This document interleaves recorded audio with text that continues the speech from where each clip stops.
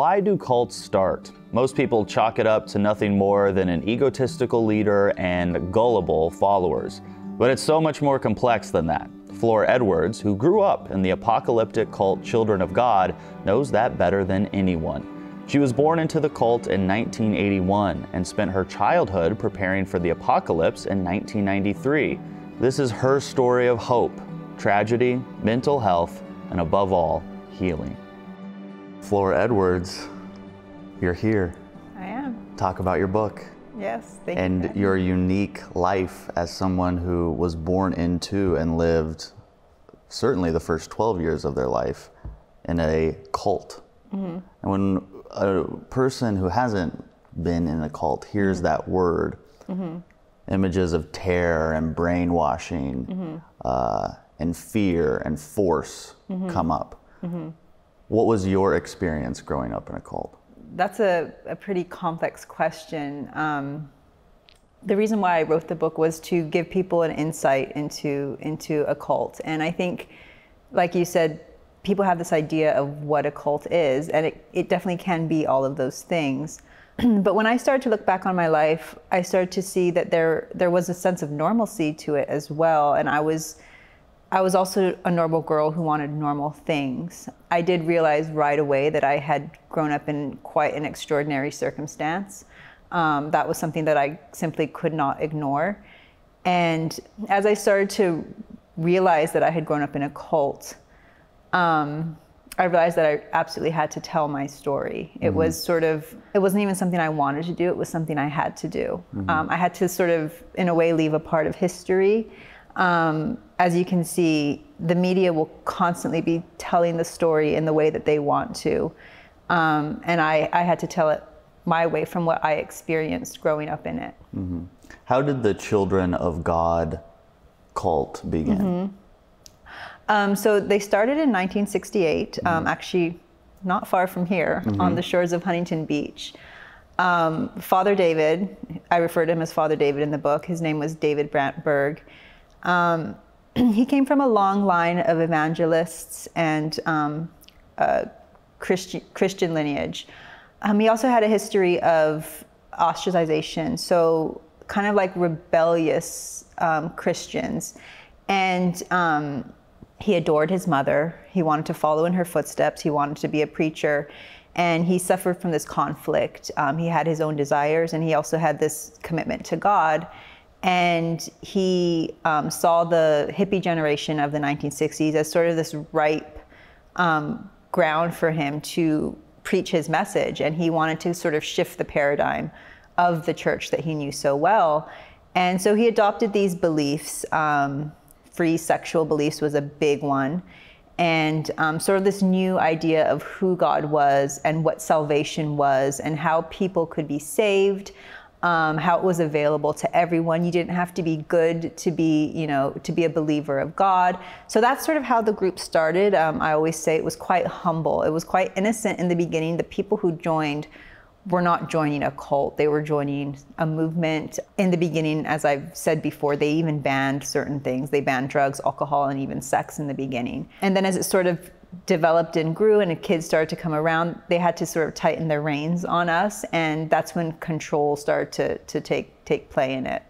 Do you feel like the members of the Children of God having children is the reason then this group shifted to a more forceful type of control? Oh, absolutely. Yeah. Wow. Because if the adults who joined, they were all there on their own free will. Uh-huh. I think at some point some of them probably wanted to leave, but the way a cult works, it sort of sneaks up on you. So the leader cut them off from society. So isolation was a big component of the group. But when us kids were born, they had to figure out a way to keep us in. And that's when certain beliefs were developed that would give it the characteristics of a cult. Your book is fantastic. Thank you. I read this and I'm reading this. I'm like, okay, so this girl doesn't have any traditional schooling until much later in life. She does not grow up in a traditional educated environment, but she writes like she has been writing her entire life. You're naturally so talented at writing. I think everyone is. You think everyone is? Yes. Well, you haven't read many emails from me then, because I am not very talented at writing. I think what I mean is I think we're all natural storytellers. And that's yes, I do agree with that. That's all I did. I just had, I at some point realized I had memories and I had language. And those were two things that were given to me. Those are two things that are free, you know? And so I figured, I mean, it was a very hard book to write. It was by no means easy. I know it can be an easy read, but they say easy reading is damn hard writing. That's right, yeah. So again, like most writers would say, it's a lot of sweat, blood, and tears. Yeah. But the actual desire to write just came from this innate human desire to tell a story. And I think that's something that's in all of us. Let's talk about your mother. Okay. Who joined the cult with your father, or met in there. They met briefly. They met not long after joining, yeah. Yes, and you write on page 7, you said that same night after she met David, Father David. She never met him. Or met the teachings of the cult. Yes, the members of the group. Yeah. Yes, so she meets other cult members. That night she left her fiance and her old life in Sweden to follow this enigmatic leader and join the eclectic group that called itself the Children of God. I meet very few people who actually leave their fiancés for any reason. I've never met anyone leave them just like that. Just like that, especially to go to something so life-changing, like dedicating your life to a cult. What was it, do you think, about your mother that made her so infatuated with these people? I don't think it was just my mother. I think it was also the times. I mean, one thing I always have to clarify when I'm telling my stories, that this was, well, when my mother joined, it was the 1970s. But the 1960s, I mean, people were looking for something different. Everyone was trying to find new paradigms. I always say, if you grew up in the 60s, you didn't really live through it. If you didn't join a cult or a band, I would have hopefully joined the latter. But it was the thing to do, you know, and I feel like I always have to lay that out for people, because these days you do hear of people joining cults, but in the 60s it was, everyone was joining cults. They were going to music festivals. They were experimenting with drugs. They were really trying to break free of this paradigm. You know, it was during the Vietnam War. My uncle left the Vietnam War. He was an officer in the Vietnam War, to join the Children of God. So it was sort of an escape. My mother was Swedish, and she was just sort of a free spirit and was looking for something, some sort of meaning and purpose, which is one thing a cult does, is it gives people that meaning, that purpose, that sense of community, that sense of belonging. One thing I always talk about when I talk about cults is what cults offer to people, you know, because everyone, again, wants to look at the bad parts, you know, the abuse and the terror and the brainwashing. But why are these people doing it? You know, they're well-meaning people, and some of them are actually very smart people. I think they're quite idealistic people. They're very hopeful. They believe that what they do can change, you know, and that's the kind of people that join the Children of God. In the 60s, though, you're talking about people joining cults. They weren't knowingly joining a cult. They just thought they were joining a good group of people. Nobody joins a cult. Yes. I did a lot of research when I wrote this book, but there's this great article in Harper's, and it starts with those exact words: nobody joins a cult. And that's why it's important to know the characteristics of a cult, because if you start to see, you know, certain patterns or certain red flags, I mean, it's almost like being in an abusive relationship. No one jumps in like, I'm going to get with this abusive person and they're going to ruin my life. Can't wait. Of course not. They get seduced. You get seduced into it, which is, I think, really important for people to understand. What is or was the overall belief system of Children of God? There was a lot. The leader wrote thousands of letters, but I always narrow it down to 3 main belief systems. One was that the West was evil. So he believed any type of Western thinking. He was very against capitalism, consumerism, any type of political structures, any institutions he was against. The West was evil. The second was the apocalypse was coming. So I don't know exactly when this revelation came to him, but when I was around 5, I remember learning that the 1993 was the date when the world was going to end. So that sort of created a movement to move everyone out of the West before the apocalypse. So that's sort of how I lived my entire childhood in a third world country in Thailand, basically kind of preparing for the end of the world, which was coming in 1993.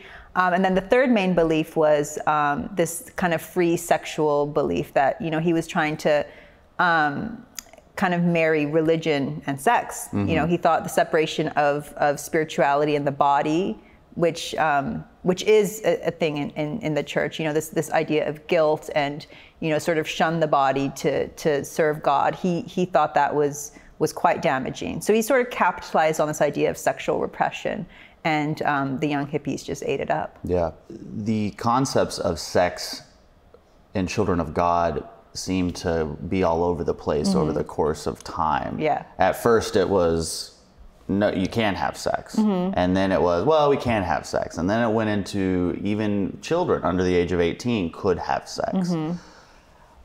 In your time, in your 12 years in the cult, where did you see that degree of sexual freedom? You know, I wasn't that exposed to it, thankfully. I never experienced it, thankfully. I knew about it, so I would often just be aware of it. There was a very radical practice he had. I mean, he sent the women out to basically prostitute themselves in the name of God. So they would go and they would have sex with men and receive money, and that was one of his most controversial beliefs, and that's why he lived his entire life in hiding, and why most of his followers never saw him or knew what he looked like. Do you know anybody who saw him? I do, yes. I've met a few people who did meet him, yes. And what did they say he was like? An alcoholic. An alcoholic. Which I never knew. Yeah. An alcoholic, abusive, angry. Yeah, and so growing up, I thought of him as like a big, cuddly kind of teddy bear. Yeah. In fact, in the cover of my book, again, this sort of mysterious figure, that's a caricature of him. So in all the pictures, he would white his face out and draw the face of a kind of like a big, cuddly lion. Right. And that was his persona for us. So thousands of people across the world are taking orders from an angry alcoholic. Yeah, who I think his mystery sort of, it sort of added to his allure, because the less people knew about him, the more willing they were to believe him, because it was this mysterious person, you know. He kept himself out of reach, and that just made it was. I always say he's sort of like this Oz-like figure, you know. So everyone is constantly trying to please him, and everything he said was basically kind of like the law. You know, we had to follow it. We weren't allowed to speak against anything he said. And yeah, I think it actually added to his control that he had over his When followers. you were a child, did you want to see him? No. No. So I think I was just sort of like, kind of maybe a little scared of him, but yeah, I had no desire to see him. But you believed he was the Word of God. I think I had no choice to believe otherwise. So, I mean, I would listen, we would hear tape recordings of him, you know, telling stories, and yeah, I had no choice to really believe. But I don't think I was, as children, you're not really forming your own belief system. So I just had to go along with, you know, what everyone taught me. And you obviously didn't have anything to compare that to. So for you, that was just life. That was my normal. Yeah. Yes. How many different places did you live throughout your childhood? I think I mentioned this somewhere in my book, but at one point I remember being 12 and counting about 24 different places. You were 12 years old and you had lived 24 places. I believe so, yes. That's counting like various campgrounds. Sure. I was born in Sweden, moved to Mexico when I was 6 months, came to California when I turned 1, lived kind of all over Southern and Central California, and then moved to Thailand when I was 4, and then moved all over Thailand. So we were living in, you know, the rural, northern, beautiful countryside, Bangkok, the southern tropical islands.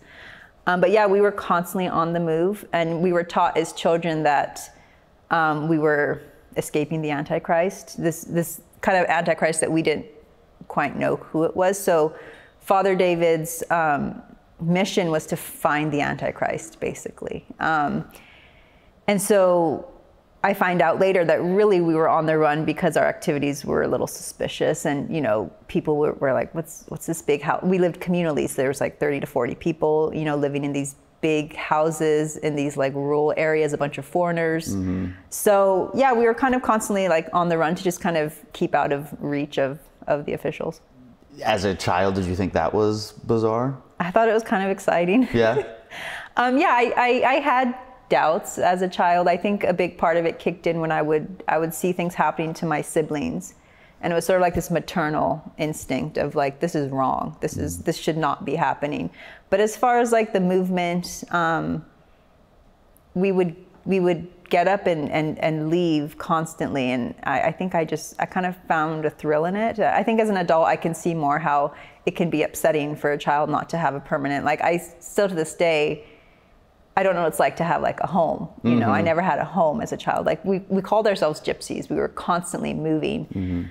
But no, it was kind of thrilling for me, I guess, as a child. Yeah, that comes across in your book. Yeah, there was this excitement, and we'll talk about this in future sessions, but your desire as a child to just have that quality time with your family was so real. Yeah. I don't care if you grew up in a cult or if you lived a lavish life in Beverly Hills, all children want, and I think need, to feel that security, safety, priority, that bonding with their family.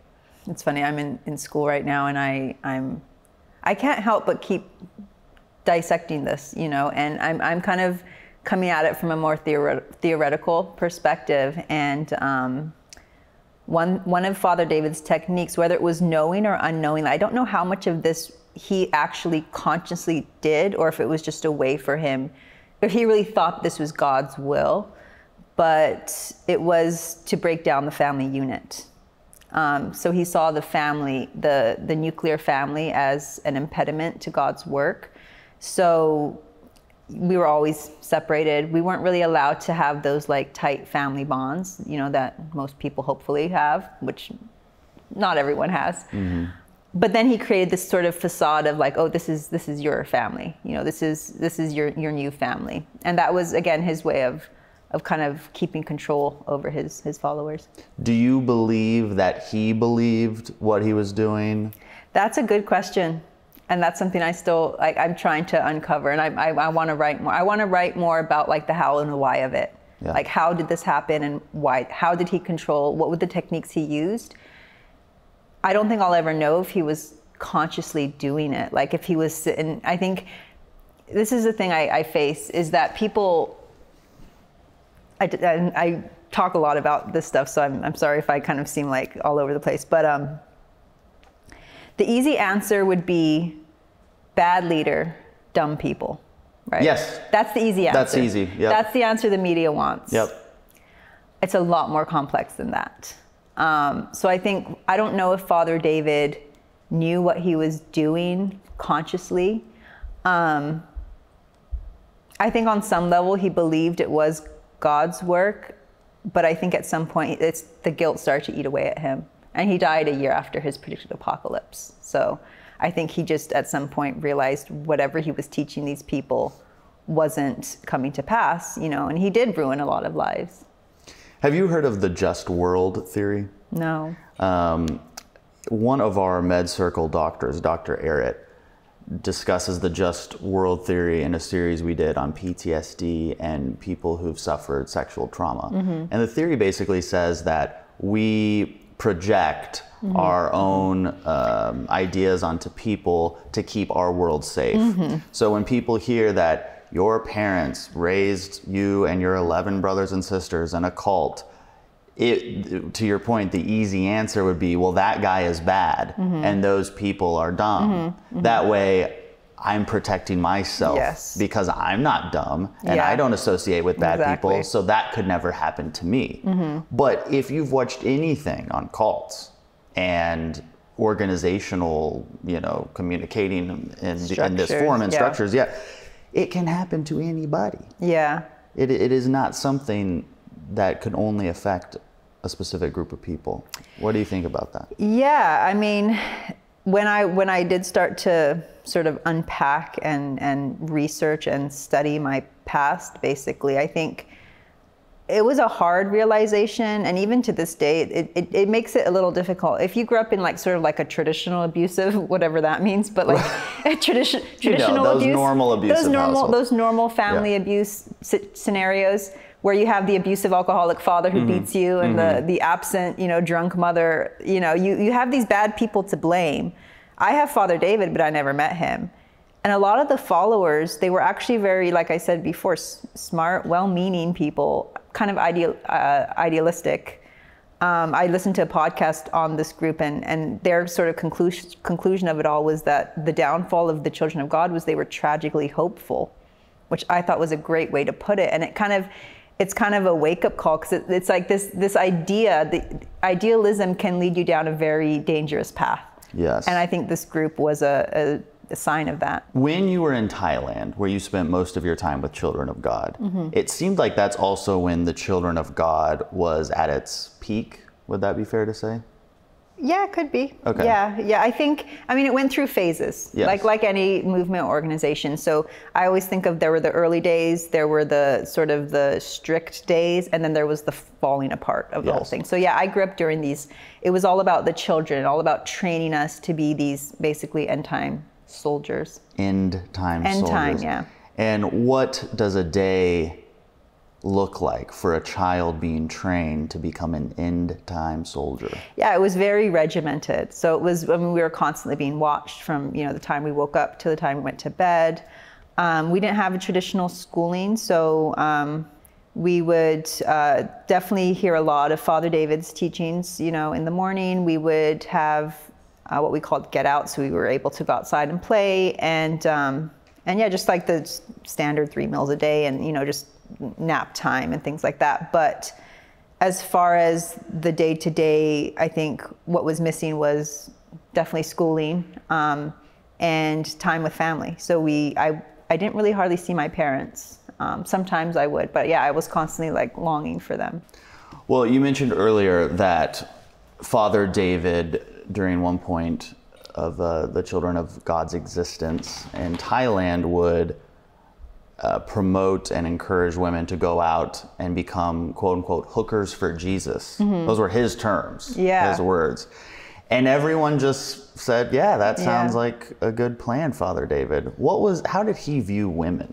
It was weird. It was sort of this contradiction, because on the one hand, he sort of, I don't know if it was just his own obsession, but he would even say like the most beautiful thing in creation is a woman, almost like he was worshiping the woman.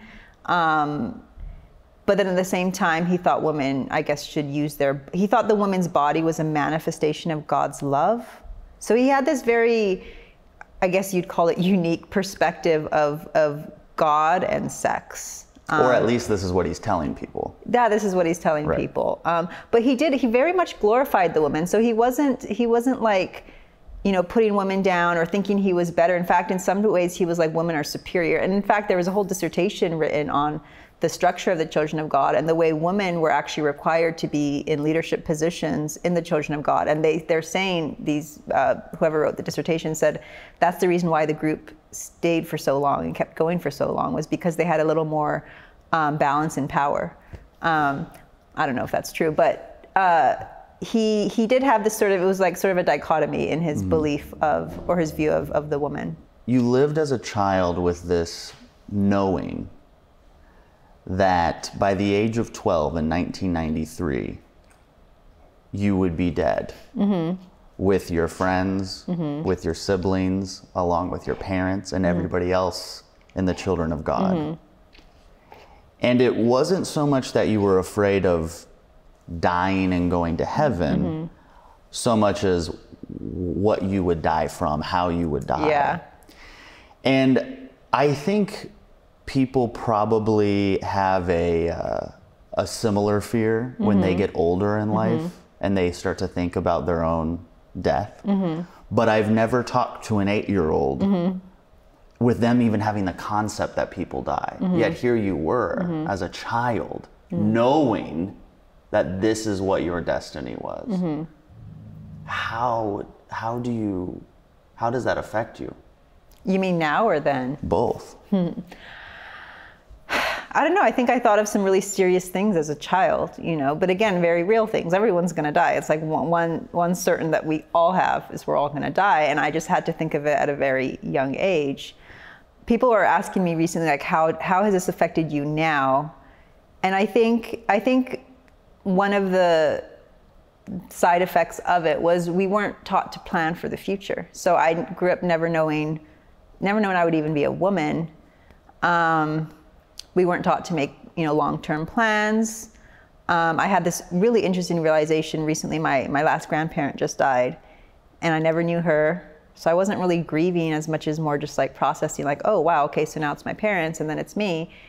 And I was like, why am I not reacting to this? And I realized that as a child, I never had an elderly figure in my life.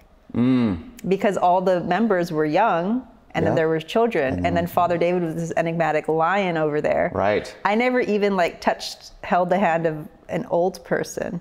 So I think this idea of getting old and growing old is something that most people it's just seeing an old person, seeing, you know, the wrinkles and seeing the white hair, and you realize, oh, one day I'm going to be that, you know, and then thinking about the future and how you're going to plan for that.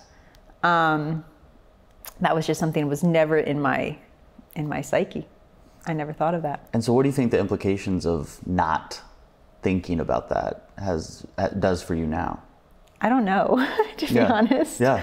I don't know how anyone would know. You know, it's such a unique situation to be in. You say on page 46, when a child is forced to think about death, they don't think about what will happen in the afterlife. They think about the exact moment of death and what must happen for a person to die. Did all of your siblings and all the children have that same thought? No. I was shocked to know that I had this very unique sort of obsession over it. I think some did. I talked to my cousin, and he said he was like, yeah, Flor, I was always thinking about that too.